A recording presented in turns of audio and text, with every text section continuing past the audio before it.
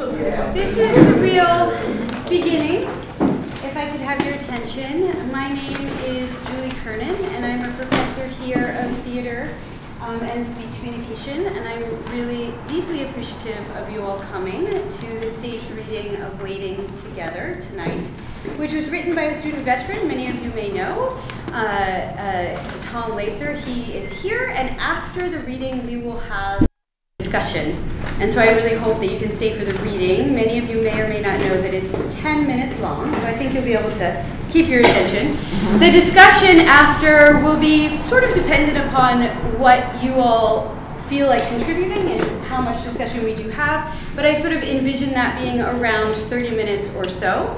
And then there will be refreshments, and you can chat some more and have some snacks. And perhaps go home, that would be totally valid. But if you feel like sticking around for a little bit longer, there's going to be a writing workshop. And we'll talk about that after as well.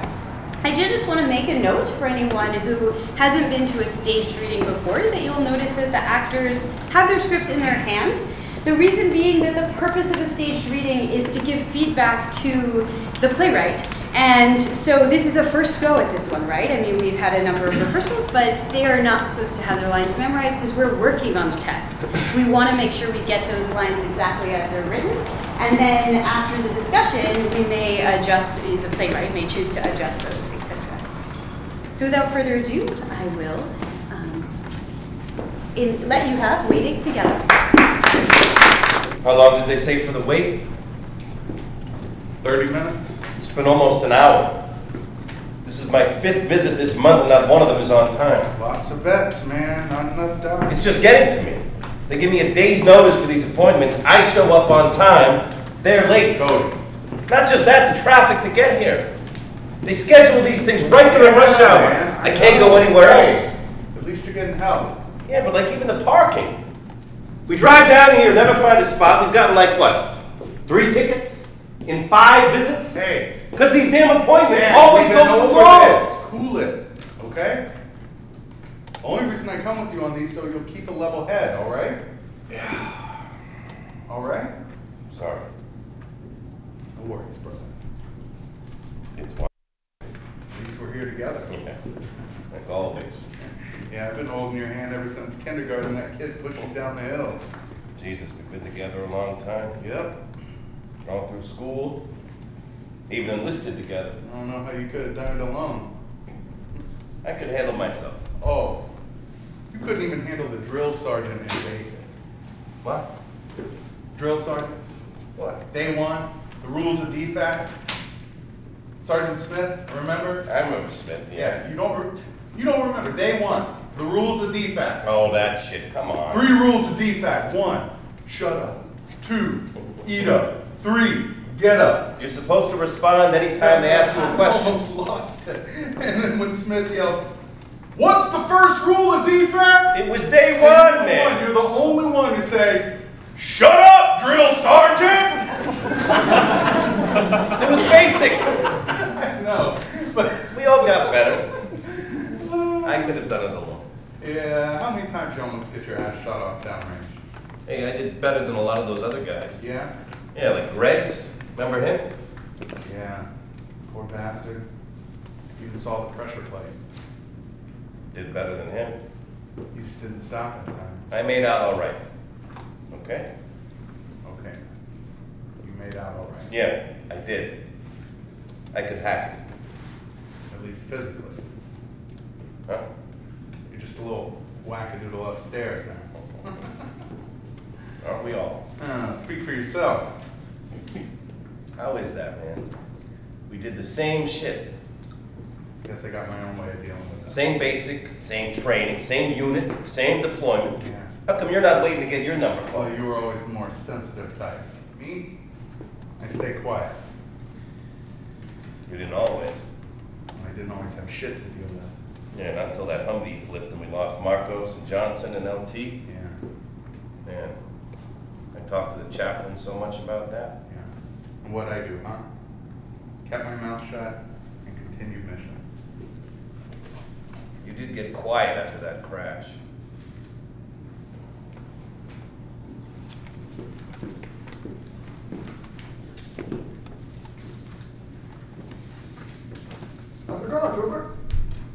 Another long wait. What time was your appointment? 9. You haven't seen it? No, sir. Typical. I've been here, coming here 30 years. It's always the same. At least here. A buddy of mine was in the service when they goes to Milwaukee, VA. Never has any of this problem. Oh, I know. Yeah, we just got out a couple months ago, and I got all these appointments here, so we drive an hour each way every few days for just a half-hour appointment. And there's no parking. Not one damn spot. Why do they always schedule these appointments during rush hour? They know we're going to have a hell of a time getting here. What branch were you? Army. We thought we'd be different. Everyone in this town goes Navy or Marines, so we went Army. I couldn't have handled being on a boat, I know that much. Him? Yeah, maybe. But not me. Anyway, Army worked out for us. Mostly. Huh, you just got out? Yeah, a few months ago. I was medically discharged. This one here finished his contract. Let's see. Oh, I'll find a restroom. I think my number's not gonna come up for a while. They started doing that rattling thing again. What? With the parking and the traffic and the doctor's reevaluating your meds today, I right? don't think I spooked him. Do I spook people? I mean, I know I'm Today it's crazy. just the pills, right? Not the I therapy. don't think I spooked him. He asked me how I was doing. I was just being I friendly. wouldn't call that being friendly. I'm burnt, man. I got this appointment, that appointment, the therapist, this pill, that pill, the parking. I know you, so So what? I can handle you. But man, you're gonna say the wrong shit to the wrong person. I'm not that bad, am I? No. I'm just looking out for you. I'm not like LT, am I? No, you're not like LT. Way he acted downrange after we got extended 6 months, remember? You're not like LT. Started talking to himself and Yeah, shit. yeah, he was cracking. All those times he threatened us. Yeah, I mean, that guy was dangerous even before we were deployed. I'm not dangerous. Am I? No.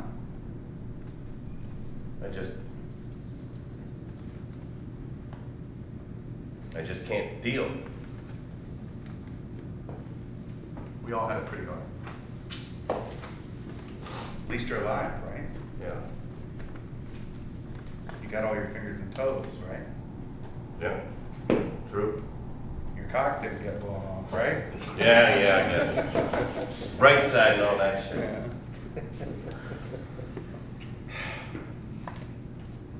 It was a rough deployment. Dumbass commander. It was doomed from the start, and then it got extended. That's all over. We started dropping like flies after the extension. Yeah, people got lazy. It wasn't all laziness, though. The mortar attack that one time, the Humvee flip, the one that took Marcos and Johnson, Yeah, that one LT. was fucked. Worst episode of the whole deployment. No one in that Humvee saw it coming. All good guys, too. I was supposed to ride in that one. Come on. Don't do this. You gotta let that one go. I was supposed to be in that Humvee. It was supposed to be LT, me, Marcos, and Johnson, but I was feeling burnt by that point, and you went to tell LT he had to find a replacement. And LT found one, and you're alive That I couldn't handle it. It's okay. How? How is it okay? I couldn't handle it one day. One day, and people died. Yeah. And they didn't die because of you. No. No. I should have died with them. I can't do this alone, man. I never could. Son, you all right? All right? How can I be all right? I got you, Cody, okay? I got you. I'm here for you, like I've always been. No, you're not. I should have gone on that Humvee. Me. You were the good guy, the smart one, the one that everyone looked up to, even in the Army. Now hold on, son. Take it easy. All I wanted was to be half as good as you, but I never did it. I was never like you. I always messed it up. Even when they thought the Army would fix me, I was so scared. I asked you to join, and then what? Cody, Calm down. Calm down, son. Nurse! I killed you. I fucking killed you. I couldn't hack it. Burnt from all the convoys, and you went and asked LT if you could take my place. You wanted to give me a break. You just wanted to give me a break. I couldn't even handle it. You still were looking out for me, just like fucking kindergarten.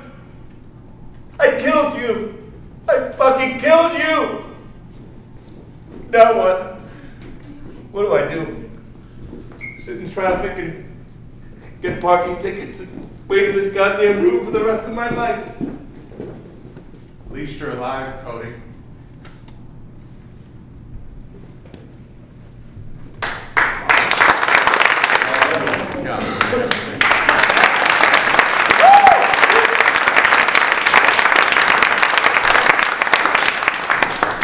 Thank you. There's a few other important people we would like to invite up for the discussion. The playwright, Tom.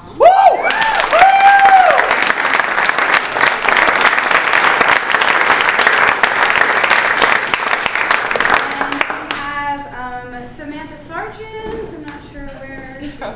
There she is. Samantha works for Veteran Affairs here at Salem State, graduate student of social work. And we also have Hannah Gillette. Okay. She works for the organization Home Base, as aptly stated on her awesome shirt. Great. Let's start the discussion. I'll sort of moderate, but let's see where it goes. Does anyone have anything they'd like to share? Yes. I'd like to ask Tom, when you thought about writing this play, and based upon how it was portrayed today, does it really mirror what you really wanted to show and what you wanted to portray? I think it's a million times more than what I wanted to portray. I had this idea, I had this moment, and I wrote it. And then when we started rehearsing, they brought their skill into it and really dug in psychologically deeper than even I had thought of my own words. I think they brought it to an entirely new level of performance. Also for the playwright, did you have the twist in mind and work backward from that, or did? So it started with the idea of just a guy sitting in a VA waiting room, which I do a lot myself. So you write what you know. And what I found in not only this, but also in a lot of the fiction that I write, is that ghosts come up. They always do. And I'll write these characters, and as it is with the character of John, midway through, it hits me, something he says, and I say, he's dead. And I realize that in my writing, I seem to be writing about these ghosts. And I don't know where they're coming from. It's sort of the echoes of the past or whatever. But I always get to a midway point where the character kind of lets me know that he's dead. So you sort of had the trajectory from the very beginning. I had two friends sitting in a waiting room. I actually had one guy sitting in a waiting room initially. And then I realized that he was the type of person that always needed a battle buddy. And it went back, and they needed to be together. And then it was about halfway through that I was like, well, his battle buddy is dead, and he's still there. And that's sort of how it came about. So it seems to me that he's saying he didn't know right from the start, like, I'm going to start at the end and work backwards. Yeah. Yes. I have a question for the two main actors. How did it feel portraying this survivor's guilt while, I don't know if you have that of your own, a ton of veterans do. Yeah. Like it's something like I have, I'm assuming most of the veterans have some sort of experience like that. So how did you put yourself into that place to feel that pain and confusion? It's a great question. Oh, I think as an actor, we access kind of what's available to us. So I don't know if I have anything that's exactly like that. Yeah. But I certainly know about loss and grief and guilt. And I think through the repetition, listening and kind of being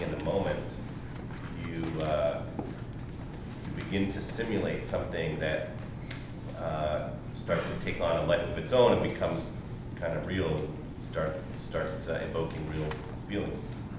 Thank you. Yeah. It felt real, so that's where I was curious because, I mean, Tom's a skilled writer as well, Yeah. but it just felt like things that go on in our inner monologue sometimes. Yeah, I'm glad you said that because it's hard to do if the writing isn't there, and when the writing is as good as Tom's, it's, you know, you just hop on the train and let it take you. Thank you all. Yeah. Yes. Go ahead. Was there any hint in the earlier dialogue that Sean was not there? I didn't see any. I was wondering if I missed it. So there's some, I don't know when you keyed into him not being there, but when the old man comes in and he, so Cody's character starts talking, he's using I, so he's like, I come here and I, you know, and I drive all this way, and then he starts saying we. And the first couple of times he says we, it's sort of like, well, you could be like you and your spouse who's someplace else right now.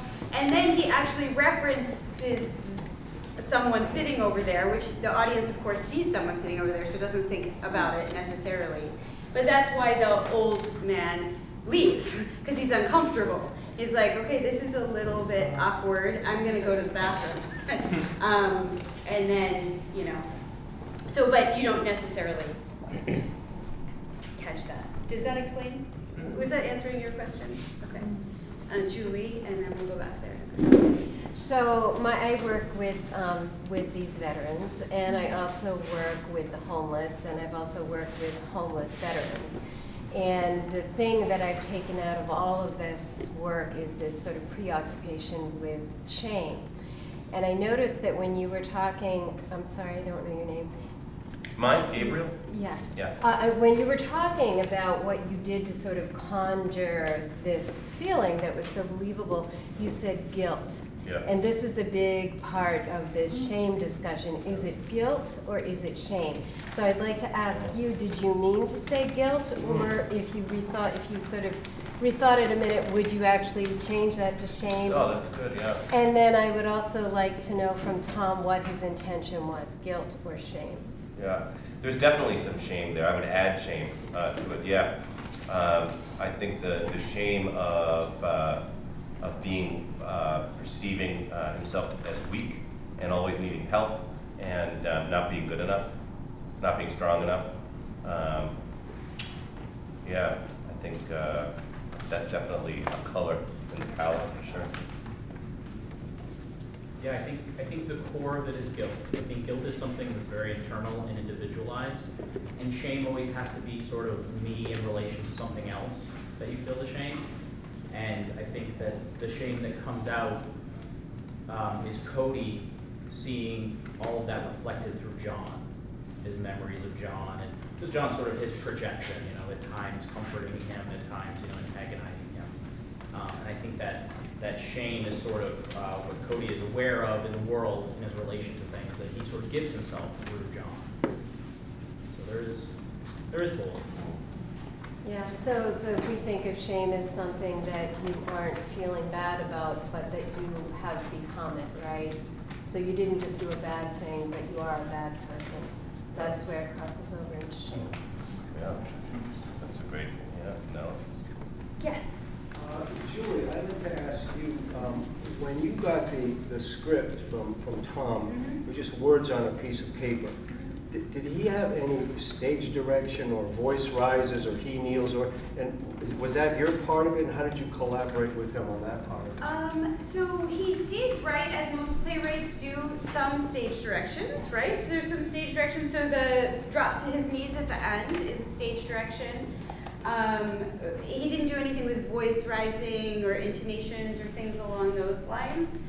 I think, you know, my process as a director was to break the script down into different units and sort of try to understand, this is what I love about playwriting, right, is it's dialogue, so it's people's inner thoughts and external thoughts, and so you go kind of beyond Tom writing them to me thinking, why is this person saying this, and when, and at what point is a transition, and what trigger word kind of makes that transition happen.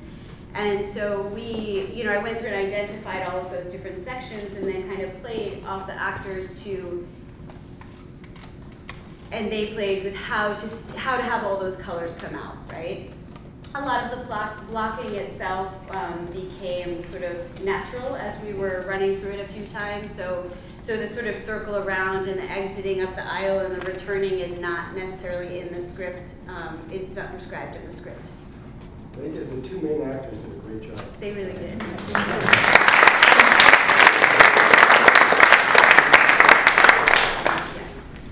So I have two questions. But the first one is why, what are you looking to do with this? Right? Did you want to have to read just to get feedback in here, or are you looking to build off of it and add more to the script and make it into something more than a short? Or what is your intent with this here now? With this, twofold. So there's two major options in my mind. Is keeping it as a 10-minute contained activity moment, and see how people felt. Does it work as a moment? Does it work as a self-contained thing?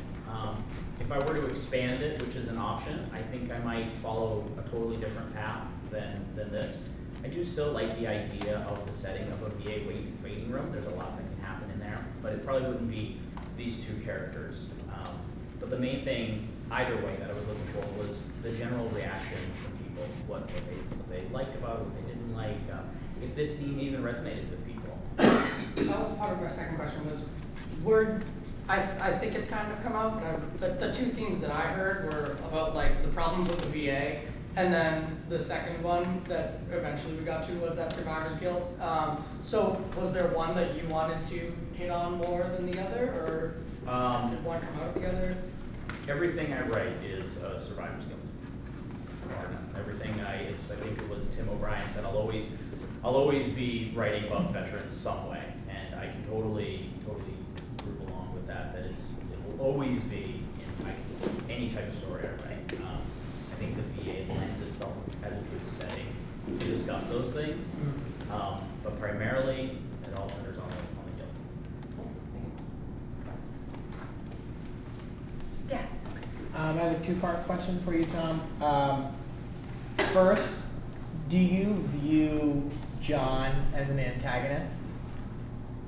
So John's an interesting character because he is at times. And you probably saw how they played it, where at times he was a comforting factor and at times he was antagonizing. And I think what John really comes to represent is, I mean, he's not real, he's an aspect of Cody. And he's that part of Cody that is both tethering him to the past and also telling him to move on. It's a very weird, like, when you deal with trauma and you're stuck in the past but always telling yourself to move forward, it's a very weird back and forth where this character can actually be both, because you have to kind of be comfortable with the past to move beyond it, and the past itself is kind of antagonizing you. So he kind of is both. He's that ambiguous, facing a difficult situation to get out of it. Sure, thank you for that. In response to that, then I'd say if the conflict is between those two characters, then I see the ending as a great opportunity, and I wonder if you would do this for a confrontation on stage between them, because what happened, I guess, now was that Cody was brought off stage by the nurses, and then John gave, well, at least you were live more to the audience or to the room, but would you consider that confrontation to happen between them at that moment in the same space? It really could. Actually, that's a really interesting take on it. If I were, instead of ending it in this sort of separating way, it would be a very long fight. I think it would be a big back and forth actually, I think that's actually a great idea. If I were to restructure this whole thing, that would just be the core of it, probably. I guess I mean confrontation. Confrontation. In the words of not like battle or conflict, but just direct. It would be to him. You know what I mean? So that the characters can come to a realization in the final moment between each other. Yeah, I certainly like it. It's a good option. I think. I'm just interested in the resolution between the two characters and what comes out of their relationship once once John reveals to Cody that he is dead, right? Yeah, I think, Just curious. would you guys want to comment on it? Because I know we worked with Yeah, that a bit. I have something to say, but I think No, no. you guys start.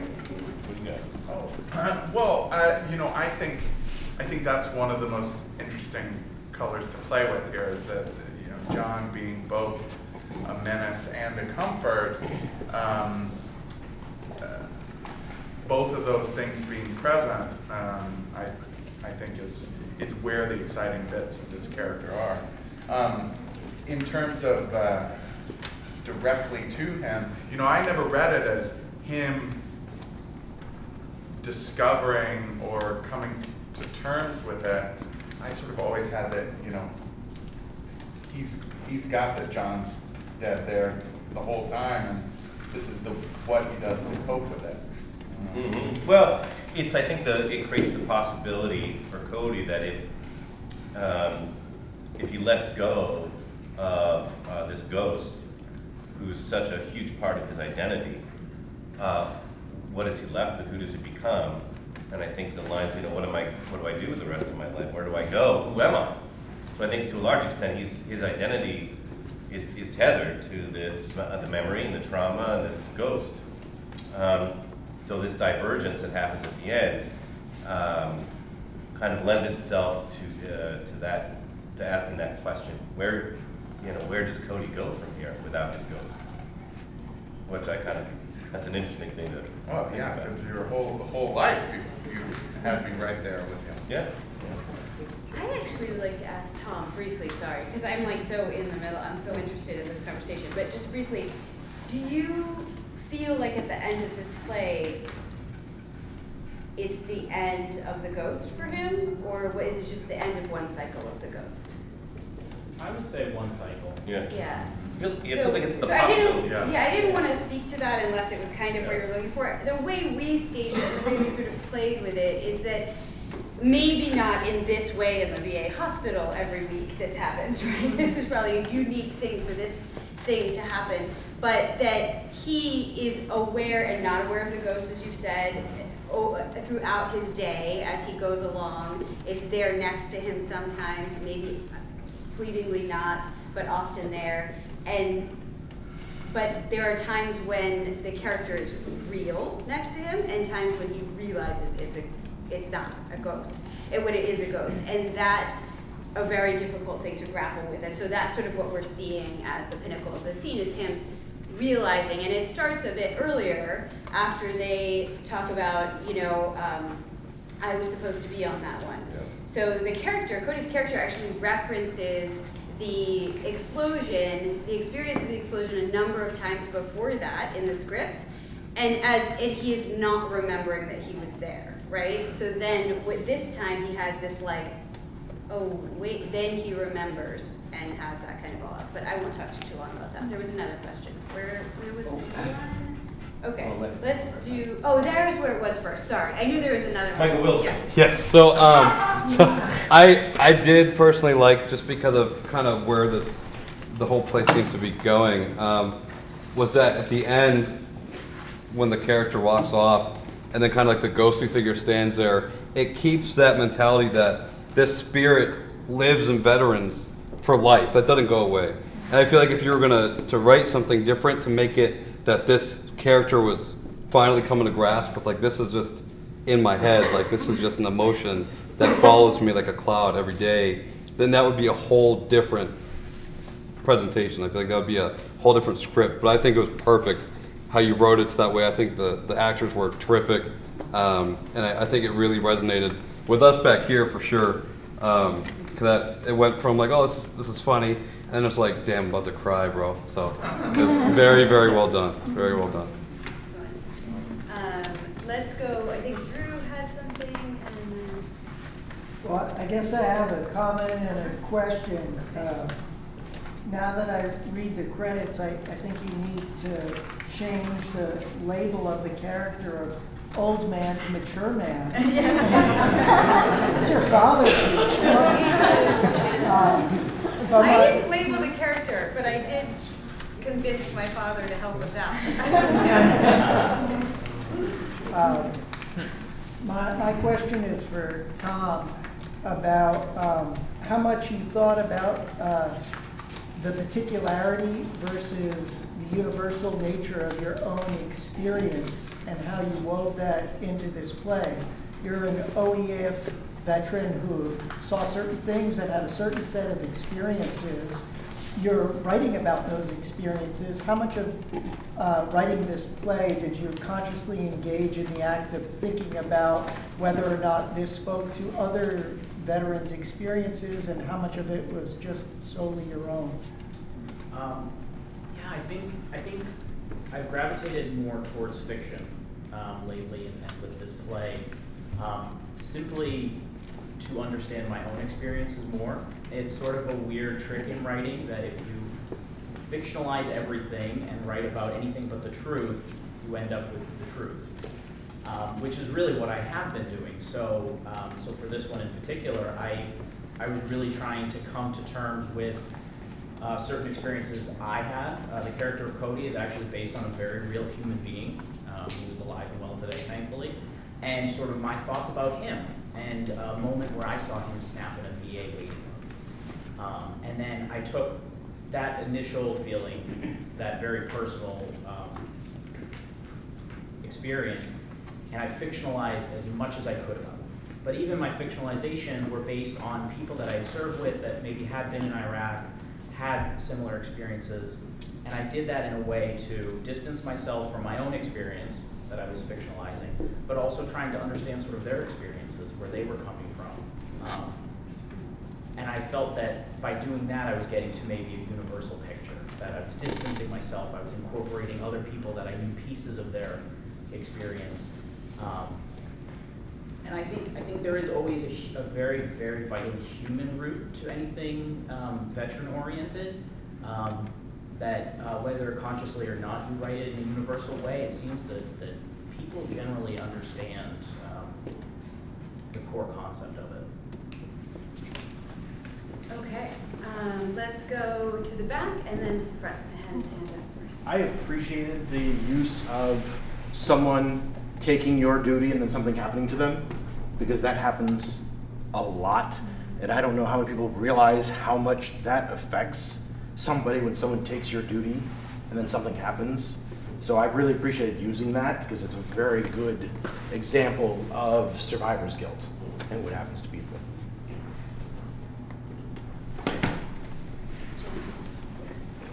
Yeah, as a Vietnam era veteran, I saw it as a universal kind of statement on PTS. I got that feeling of the ghost out there that's tormenting somebody to the angst, the reactant angst and so on, and it's not going to go away. And it was well done, I think. Yes, here in the front, and then we'll work our way back.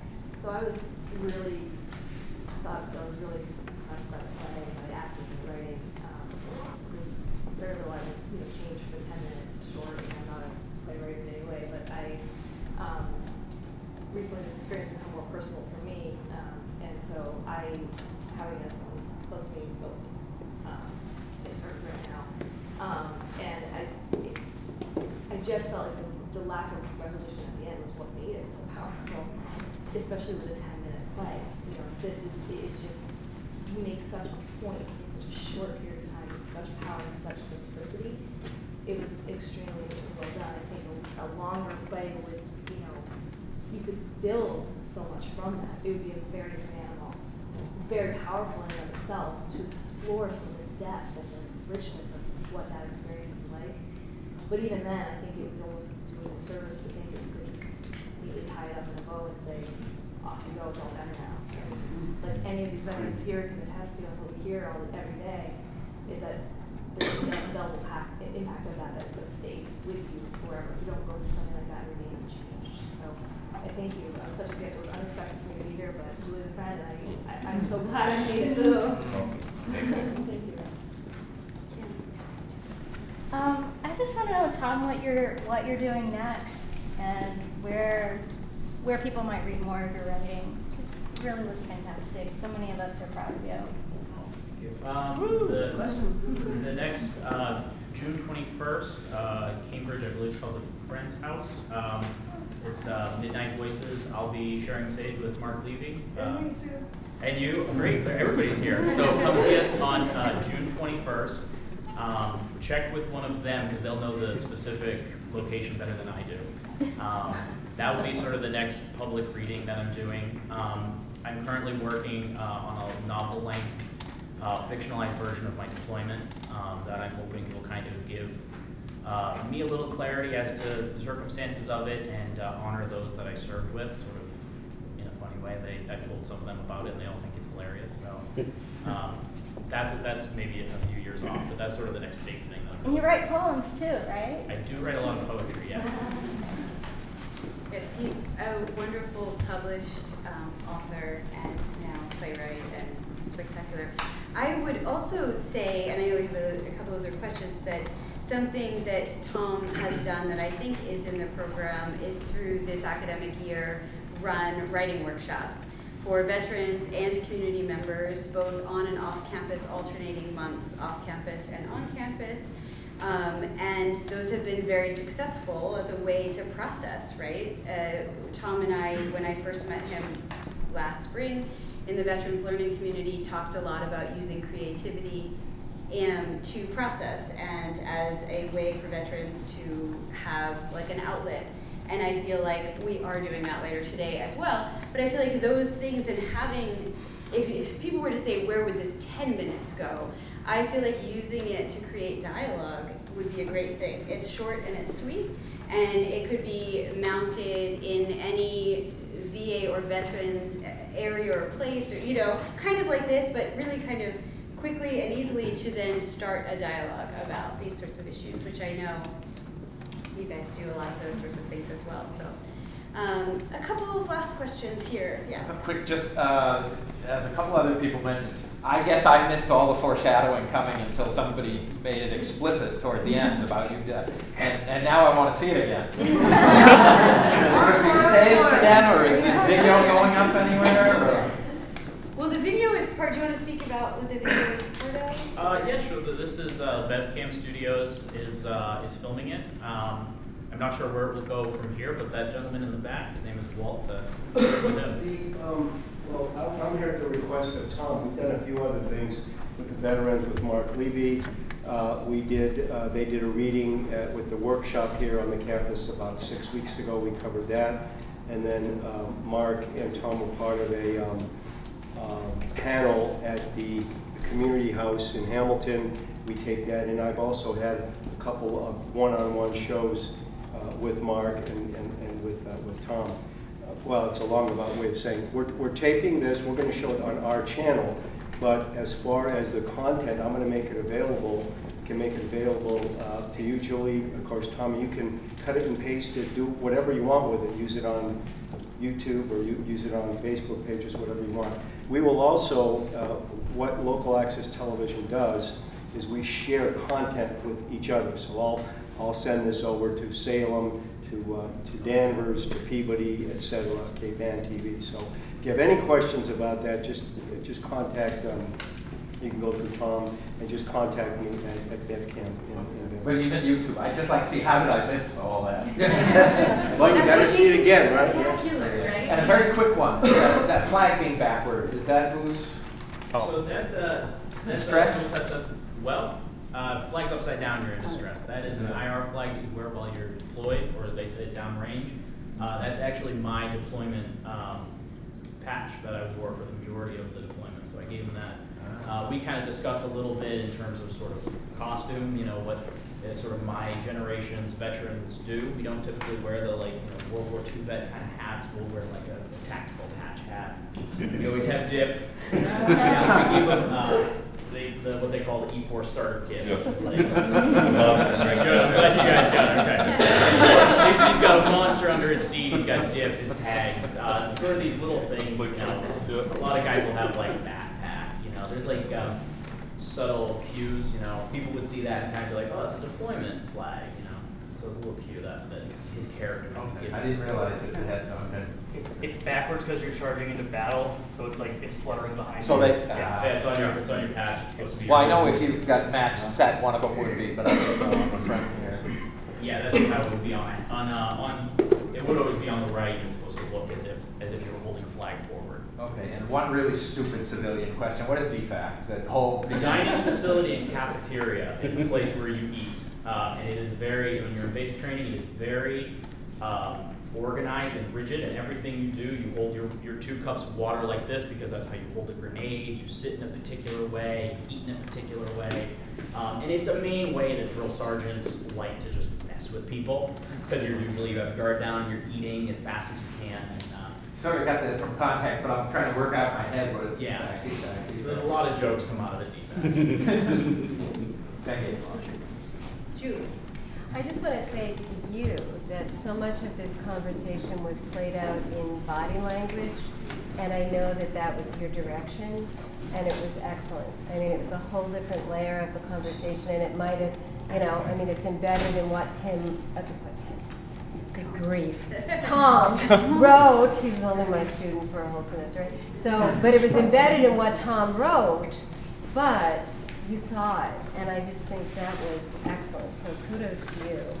Thank you. I feel like the script itself was so wonderful for me. The first time I read it, I was like, wow, right? And then we decided to do it, and I was able to noodle into the language and see why is he saying this and that and the words. And as I said before, it's what makes me really excited to sort of try to play it out. And we have 2 spectacular actors as our main actors. Yeah.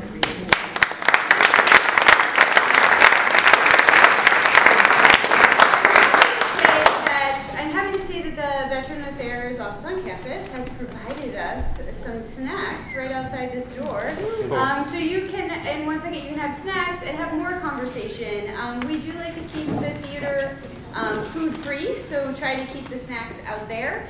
And we have, I know that nobody necessarily asked you guys questions, but the home-based organization is amazing if you guys don't know of it yet. And Samantha has an amazing amount of knowledge as well. So if you have more questions about deployment or things like that, please ask them, or we'll all kind of hang out for a little while as well. You can ask us.